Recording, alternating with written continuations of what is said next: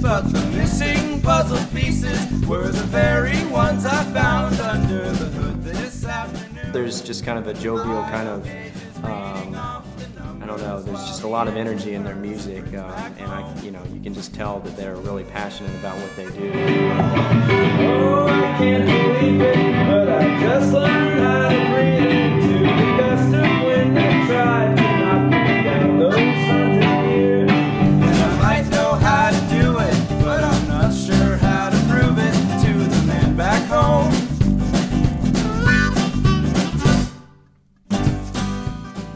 The spirit, basically, of the music is what kind of, I think, drew us to them.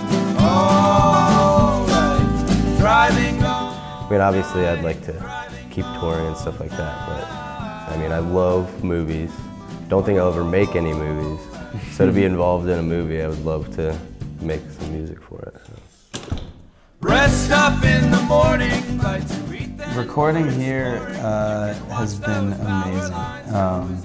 And it's not that I don't like, pushing like a bunch of antique furniture to the side, like in the barn that we have recorded in, and kind of doing like the nomadic recording studio.